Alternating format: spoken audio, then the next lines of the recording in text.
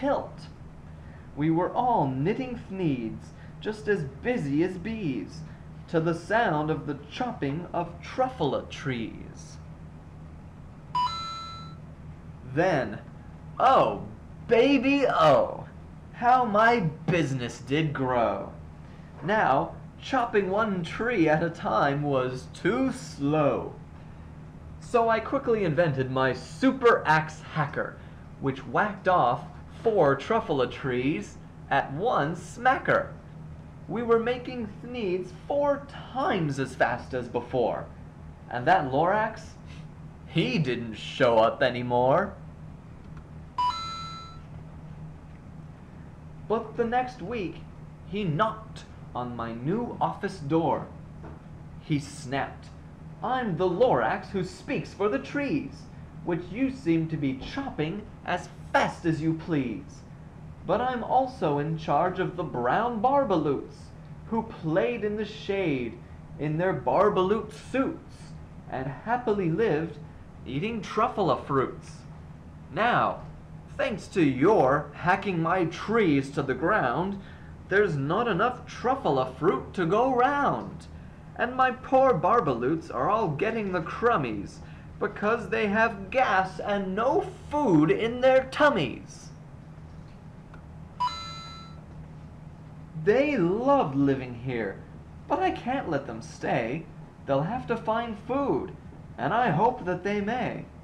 "Good luck, boys," he cried, and he sent them away.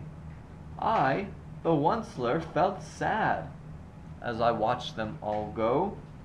But business is business, and business must grow, regardless of crummies in tummies, you know. I meant no harm, I most truly did not, but I had to grow bigger, so bigger I got.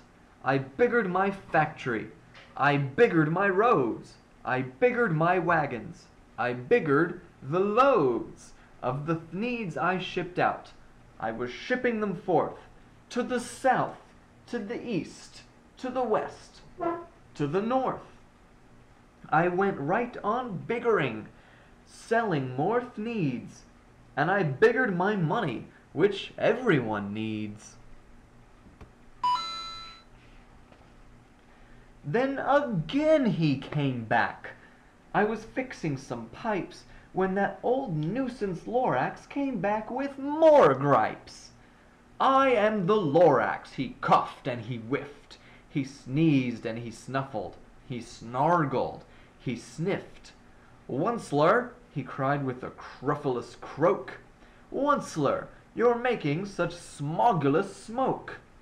My poor swomy swans, why they can't sing a note. No one can sing who has smog in his throat." "And so," said the Lorax, please pardon my cough, "they cannot live here, so I'm sending them off. Where will they go? I don't hopefully know.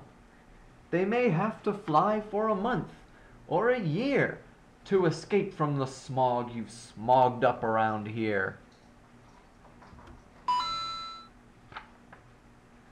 "What's more," snapped the Lorax, his dander was up, "let me say a few words about Gluppity-Glup. Your machinery chugs on day and night without stop, making Gluppity-Glup, also Schloppity-Schlop. And what do you do with this leftover goo? I'll show you, you dirty old Onceler man, you." "You're glumping the pond where the humming fish hummed. No more can they hum, for their gills are all gummed. So I'm sending them off. Oh, their future is dreary. They'll walk on their fins and get woefully weary, in search of some water that isn't so smeary." And then I got mad. I got terribly mad. I yelled at the Lorax, "Now listen here, Dad. All you do is yap yap and say bad bad, bad, bad. Well, I have my rights, sir, and I'm telling you, I intend to go on doing just what I do. And for your information, you Lorax, I'm figuring on biggering, and biggering, and biggering, and biggering, turning more truffula trees into thneeds, which everyone needs.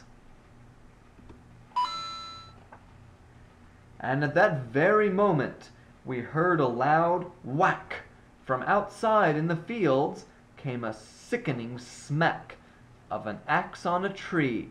Then we heard the tree fall, the very last truffula tree of them all. No more trees, no more thneeds, no more work to be done. So, in no time, my uncles and aunts, everyone, all waved me goodbye. They jumped into my cars and drove away under the smoke-smuggered stars. Now all that was left, 'neath the bad-smelling sky, was my big empty factory, the Lorax, and I. The Lorax said nothing, just gave me a glance, gave me a very sad, sad backward glance, as he lifted himself by the seat of his pants. And I'll never forget the grim look on his face when he hoisted himself and took leave of this place through a hole in the smog without leaving a trace. And all that the Lorax left here in this mess was a small pile of rocks with the one word, unless. Whatever that meant, well, I just couldn't guess. That was long, long ago.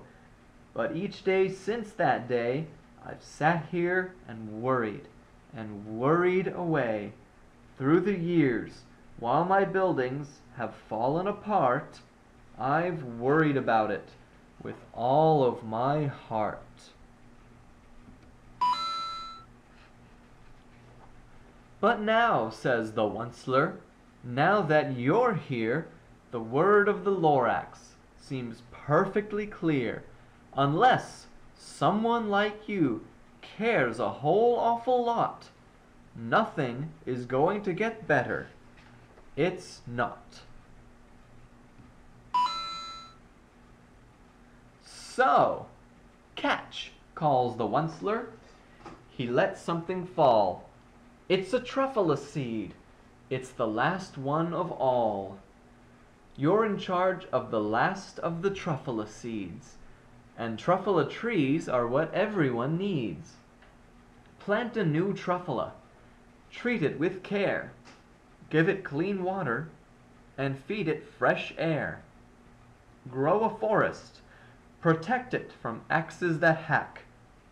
Then the Lorax and all of his friends may come back. The end.